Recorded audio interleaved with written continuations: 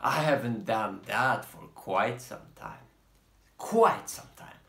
And it's time. It's just time, you know. It's just time for that.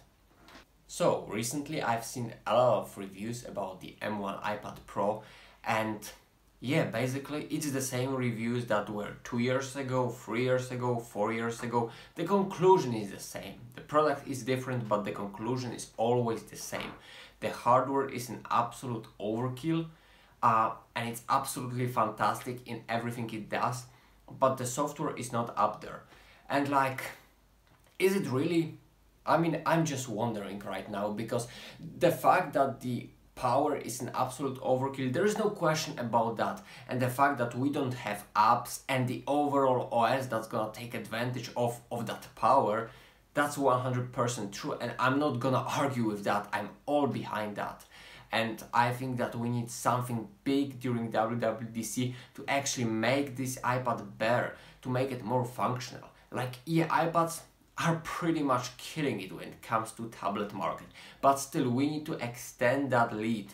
And WWDC is the way to do it, the time to do it, since we haven't had a big change since iPadOS 13 when it was presented. It was like 2 years ago. Then they added this mouse and trackpad support. Yeah, that was a big deal, but nothing like I mean, it was spectacular, but like something that huge. It was big. It made iPad more functional. It enabled these mouse, keyboards, support. It enabled Magic Keyboard. So it was a great change, but the last change was like what? Over a year ago. And we haven't had any real change since then. I mean, yeah, we got the killer scribble feature, I guess, that I don't even use, and that's it. So we definitely need something more, and Apple might just do that, since, I mean, the hardware, it's not even right now. The hardware has been terrific for years, but now I feel like with this M1 iPad Pro there are more and more speculations that they are actually gonna develop iPadOS even further, and that's what I wanna see personally. But there is another thing that people just keep mentioning, and as I think about that, me, a guy who doesn't have an iPad Pro as for now, me who has just a regular iPad mini, which is not overkill in any way, shape or form, and when people on the internet who just, you know, upgrade from iPad Pro, from the newest iPad Pro to the newest iPad Pro year, every upgrade, and they talk about stuff that, well, this is overkill, this power, it's just too much. They are right, but like not 100%, since if you actually use some cheaper iPads, maybe some older iPads, you will actually see that's not the case. For example, I have 3 GB of RAM on my iPad mini and it crashes. It just physically crashes from time to time. These 3 GB of RAM are not always enough. It's not always the fastest. I edit video, I jump between tasks, and some are gonna crash, like YouTube, GoodNotes yesterday. So it's not perfect. Yeah, and that is what I'm talking about. Just went from LumaFusion, for example, to check some photos, and then came back and look what's going on. Video should be here, but it's not actually, and I think this is some form of RAM limitation, and that is the point I'm trying to make in the whole video. And yeah, this is just happening during the editing of the video, so that's what I'm talking about exactly.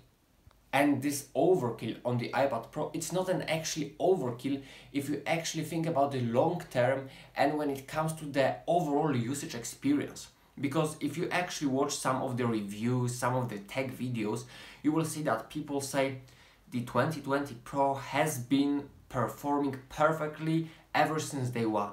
And the reason it's been that way, it's because it was an overkill when it came out.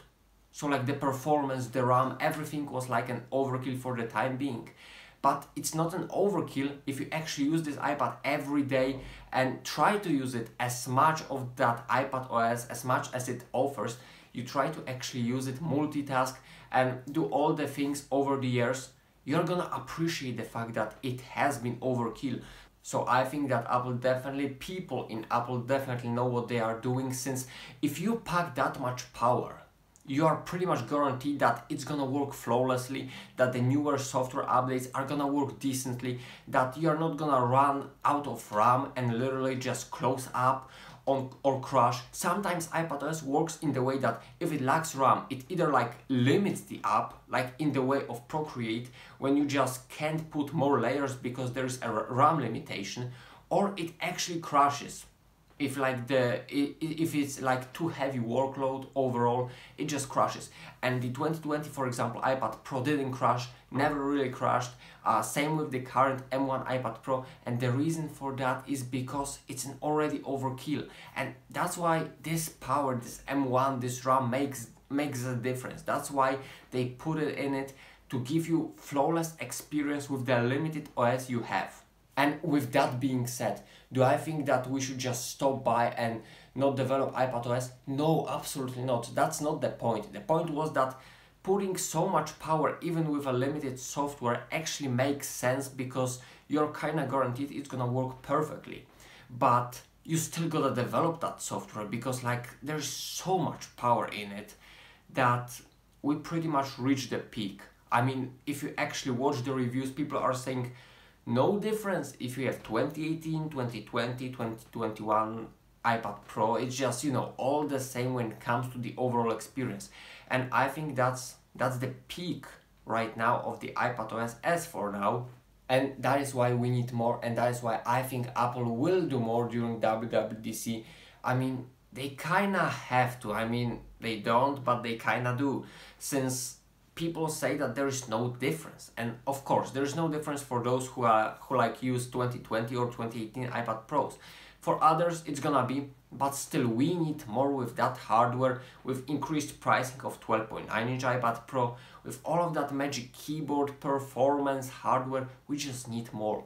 And what exactly do we need? Well, I think that we need bare apps. We need iPadOS to become more of a computer system, not macOS. I mean, we are not gonna just, what will be the point of, you know, literally importing macOS to the iPad? No, iPadOS needs to be more functional and bare in the way it does things.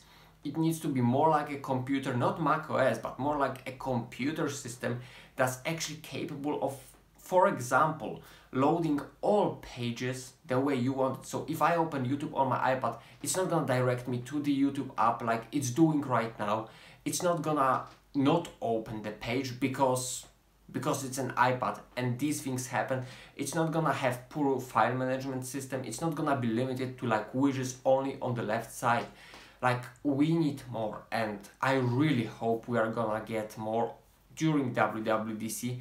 And if we are not, is M1 iPad Pro gonna be worth? Well, I think it's gonna be, because like you're buying an iPad and you know what you're buying, and you know that if you buy such an overkill tablet, it's gonna last for years and years and years, and actually it's gonna give you reliable experience with that limited OS. But we still need more. Until next time.